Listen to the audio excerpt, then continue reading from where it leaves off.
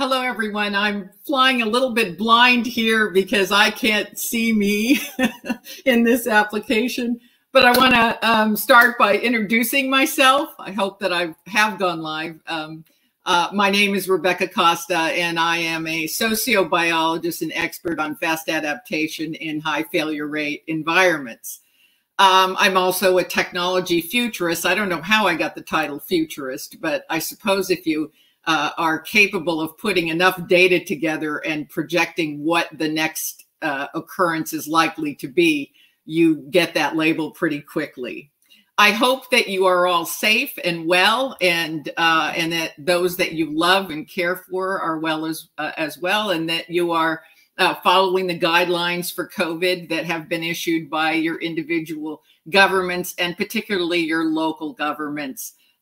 It's, as everybody knows, this is changing in real time, and so it's important to stay current with the news and whatever the new guidelines are.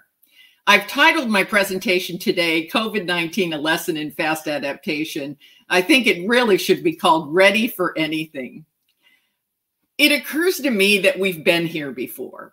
Maybe not COVID-19, but the elements which compose a major sea change or any kind of disruption like this tend to be the same. So we can learn the same things from COVID-19, the dotcom and subprime mortgage financial crises, a dangerous climate event, or the unexpected collapse of a nation's currency, or even a violent terrorist attack.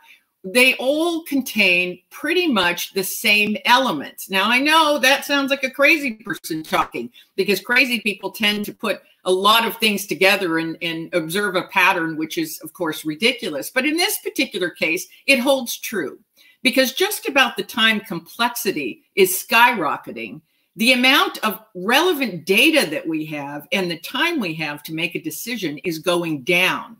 So we have this inverse relationship that occurs, and it happens all at once, and we don't know what exactly is happening or how to make a decision in such an environment.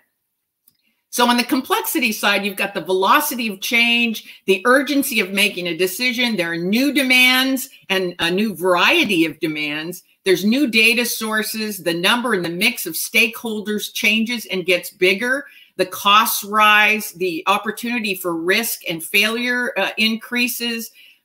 So do over-reliance on unproven beliefs and opinions.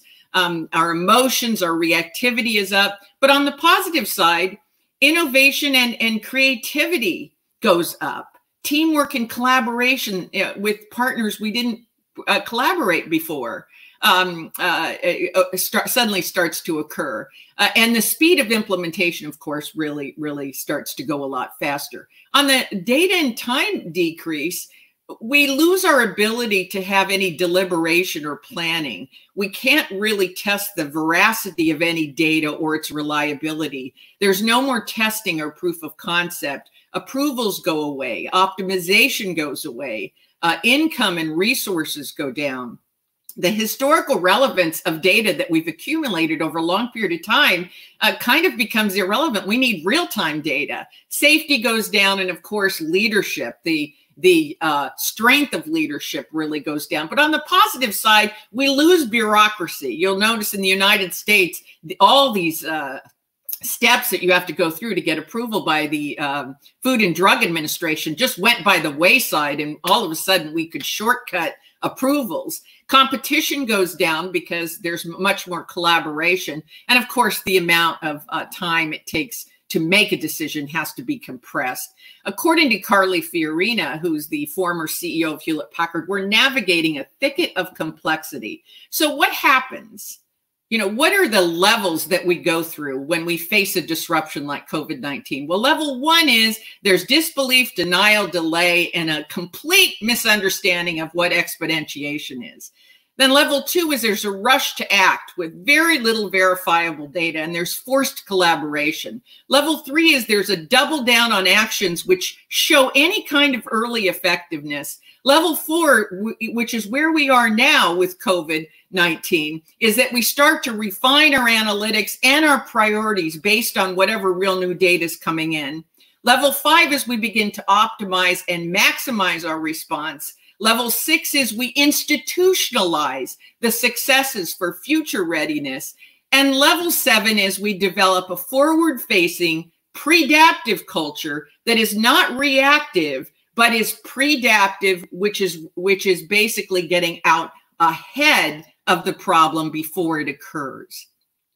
Level 1, let's talk about level 1 for a minute. It's disbelief, denial, delay, and misunderstanding of exponentiation. I give this question to a number of executives, and I have to smile because they're such evolved linear thinkers. The vast majority of them get it wrong. So, and the reason we get it wrong is because our brains have evolved to solve problems in a linear fashion. So let's take this example. There's a beautiful pond. It's like paradise. And on day 1, there's 1 lily pad in the pond. And every day, the number of lily pads is going to double. So on day 1, it's 1. On day 2, it's 2. Day 3, there'll be 4. Day 4, there'll be 8. And it goes like that. Now, it so happens on this particular pond, on day 36, the pond is going to be completely covered with lily pads. And it's going to go into an ecological meltdown because it's going to starve out some of the other life forms that depend on the pond. So here's my question. On what day is the pond only half full of lily pads? Well, if you're an evolved linear thinker, the pond is completely covered on day 36. So when I ask you on what day is the pond half full, you take half of 36, which is 18, and you say the pond is half full on day 18, and we have 18 days to solve the problem and prevent it from going into an ecological meltdown. But here's the deal. If the number of lily pads is doubling every day, the correct answer is the pond is half full on day 35. Just 1 day before day 36, 24 hours before we have a crisis on our hands, not 18 days. So whether it's a fast-moving pandemic like COVID-19 or a financial crisis or a terrorist attack, we have far less time than we think. We think we have 18 days when in fact we may only have 24 hours. And this leads to level 2, which is a rush to act with very little verifiable data and forced collaboration. When exponentiation meets with complexity, the ground beneath our feet begins to shift. We don't know what's up. And in a complex environment, there are many more wrong choices than there are a number of right ones. And the number of wrong options, wrong ways to go, is exponentially growing by the minute. So our odds of picking the right solution, the right course of action are very poor and are getting increasingly poor. Instead of looking for a needle in a haystack, we're suddenly overnight looking for one particular needle in stacks of needles. There are many symptoms which occur when complexity begins exponentiating. One is the dilemma of overchoice. Too many options is the same as having none. You can't pick. Paralysis by analysis. When do we stop analyzing and trying to optimize and we act? There's a confusion between what is an empirical fact and what's an unproven belief and an opinion. People become failure avoidant. We start to become very fear-based, and this causes great delays that are very critical. HIPPO, you might have heard HIPPO, the highest paid person's opinion in the room suddenly wins for no other reason. And then lastly, institutional resistance. We have a Pavlovian tendency to continue doing what was previously successful, even though it's not exactly working well and sometimes won't work in the future, and we already know that. So with so many options and so little data and time, how do we decide in the middle of a crisis? Well, we don't. That's the answer. We don't. Now, I've written about 12 principles of fast adaptation that determine success in nature and also work for societies, organizations, and individuals. Today, I'm not going to have time to go through these, but I am going to focus on one that has been very, very important in the COVID crisis. Any drive toward singularity is a drive toward extinction. Many people say, I don't know what a high failure rate, environment is. Well, you probably do. And you just haven't called it that. Those are a lot of words and not a lot of people refer to it. My dad used to laugh and say, when you introduce yourself, you might not want to tell people what your specialty is, because I've noticed people move away from you at cocktail parties. And that was probably some really good advice. The fact is, if you have a financial portfolio, you're already operating and using one of the key principles that's an essential adaptive strategy in a high failure rate environment. You haven't put all your money in one stock. You've bought stocks and bonds and ETFs and all kinds of instruments so that when one thing goes up, another goes down, you at least will stay even, if not on the positive side. When there isn't sufficient data to optimize decision making, we have to open up the funnel. We have to stop trying to choose the right course and the right pathway on the front end. In other words, we have to become a venture capitalist.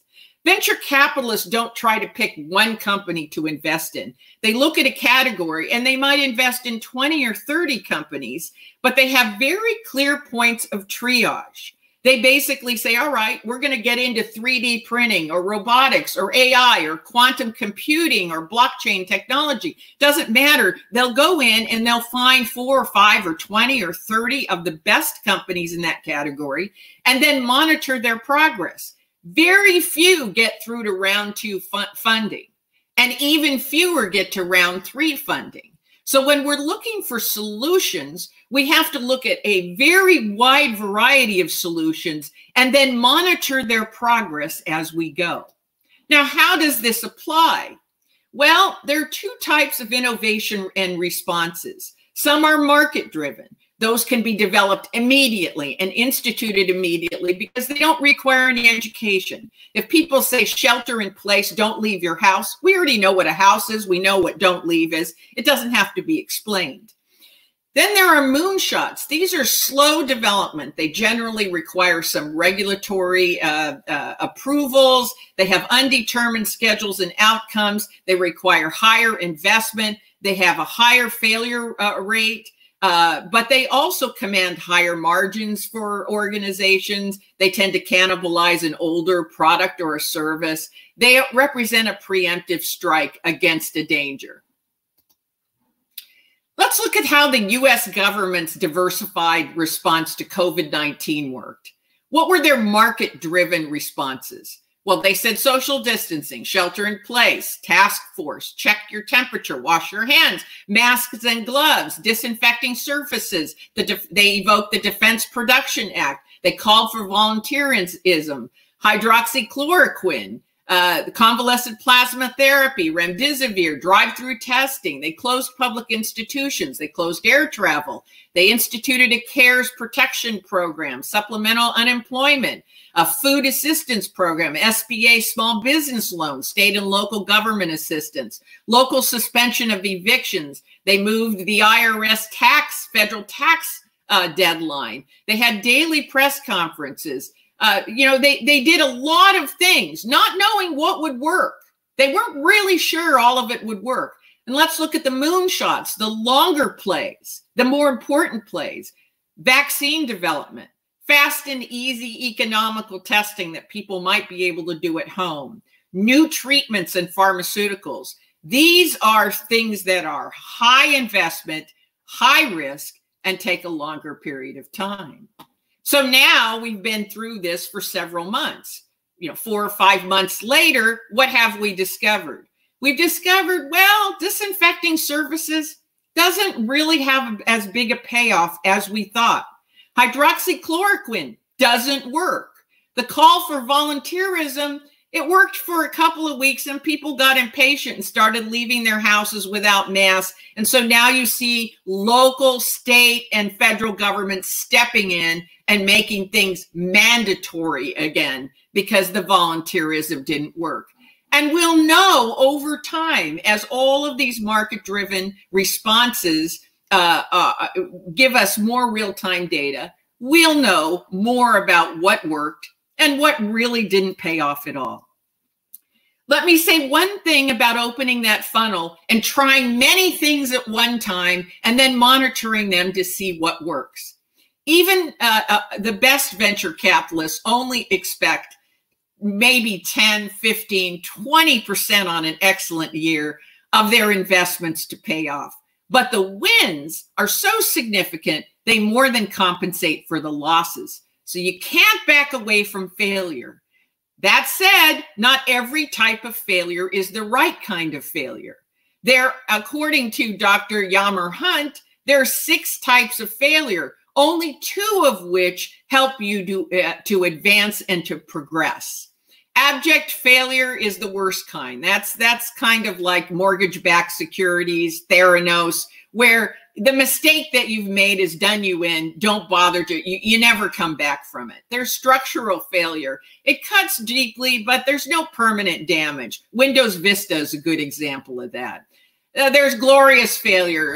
The best example of that is the Jamaican bobsled team. They didn't expect to win the bobsledding competition in the Olympics, but they sure had a great time failing. And then there's common failure, everyday failures. You're late to a meeting, you forget to pick up dry cleaning. It's really innocuous. But there are 2 types of failure that are very important toward moving toward progress. And that is version failure, small failures which lead to incremental improvements over time, and predicted failure. And that's things like prototyping. So using those 2 failures as a guideline, fail early and fail often, is really the motto for what you need to do when you're under fire. Historical data is not very useful, and you don't have enough real-time data, and the real-time data that you have cannot be verifiable. Now, due to limited time, I can't look at all the levels today, but I want to take a few moments, just a few moments, to talk about the ultimate solution to COVID-19 and other future disruptors, which is level 7. So if you've been paying attention, I'm jumping from levels 1 and 2 straight to level 7 because it represents our future. And that is to develop a forward-facing, predaptive culture. What I've been talking to you about to this point is strategy. It's what you can do. It's actions that you can take. But Peter Drucker said it best: culture eats strategy for lunch. You need a cultural revolution in terms of your strategic thinking in order to get on top of these problems so that you're not buried by them. And when it comes to fast adaptation in a crisis situation and any kind of hope of innovation, institutional resistance is the biggest obstacle. And there are reasons that good ideas get turned down and innovative ideas get turned down, and future thinking precautions get turned down inside of corporations. We are Pavlovian by nature. We are designed in our DNA to repeat the things that previously made us successful, even when they stop working and won't work in the future. But one of the technologies, and there are many of them, that is changing that is artificial intelligence, predictive analytics, and many, many other technologies are allowing us to see what the outcomes of our actions are going to be so that we can get out ahead of disruptive change and not get buried by it. In other words, instead of trying to adapt on the fly really quickly with very little information to guide us, we can predapt. What is adaptation? It's adjusting to a new condition during or after the change has occurred, but predaptation is preemptive. It's to quash, alter, or lessen an undesirable outcome and to leverage future opportunities by adapting before the change has occurred. So if we know what's coming, why not just get out ahead of it? The truth is we know more about the future than any other time in human history. Used to be a couple of years ago, you didn't know if a pregnant woman was having a boy or a girl. Today, with 100% certainty, we can tell you the gender of the child. And there are a number of cars that will look out ahead and anticipate that you might hit another car or an object and stop the car on your behalf. In fact, the MKZ Lincoln even has an algorithm that knows that you tap the brakes differently when you're falling asleep than you do in a parking lot. And because it knows that you're falling asleep, it will alert you and ask you to pull over and get some rest. Genetic testing is predaptive. There's so many dangerous physiological conditions that we can test infants for. And in many cases, through genetic engineering, we can head off those diseases from ever occurring. And if you are a science nerd like myself, you know that the GOES next generation weather satellites were launched just a year ago that are giving us 4 times resolution. They're 5 times faster. And so our weather predictions for dangerous rains and flooding and tsunamis are all getting much, much better. In fact, I like to make this bet with people that I can predict that an elderly person is going to trip and fall within the next 3 weeks with about an 86% accuracy. And the reason for that is because we've now discovered that there's a 3 to 5 centimeter per second change in a person's normal walking gait. We didn't know that before, and it's indiscernible by the human eye. But this happens before you fall. And so if that changes, just imagine a Fitbit type of device on your grandmother or your mother's ankle that says, hey, your walking gait has changed. You need to get into physical therapy of some type. We could send an alert to their phone saying, stay off of uneven surfaces. We could alert caretakers, because in many cases for the elderly, once they take that fall, that means they're permanently in assisted living.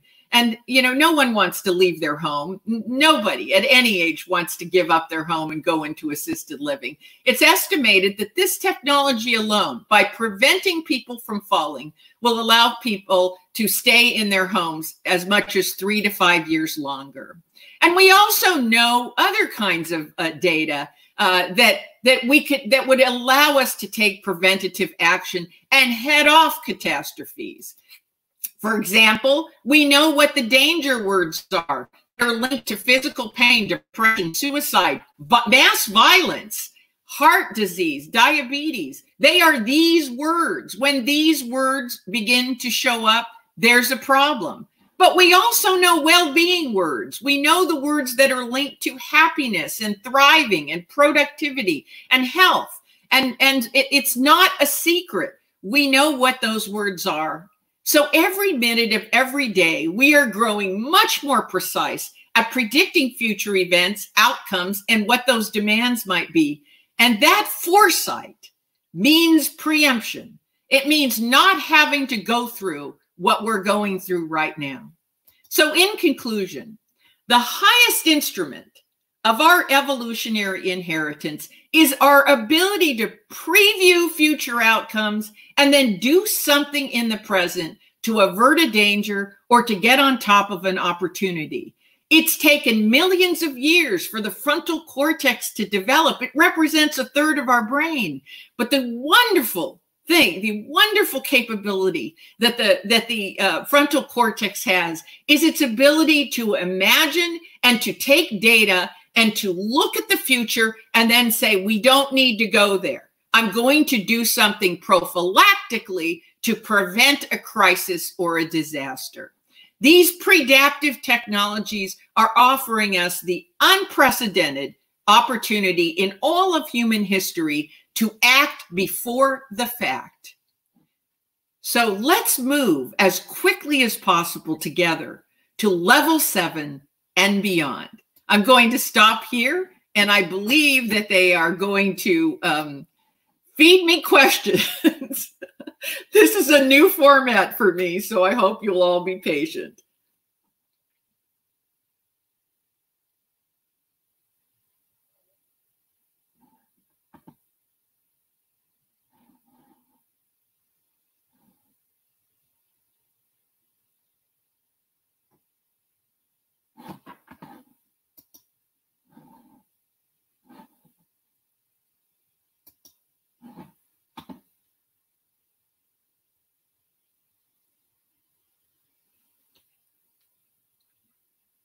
So in the few moments while we're waiting for questions, I'm not sure if I've created a technical problem that doesn't allow the questions to come through. And if I have, I'm very, very sorry. If you do have questions, you can go to my website, which is www.rebeccacosta.com. That's REBECCACOSTA.com.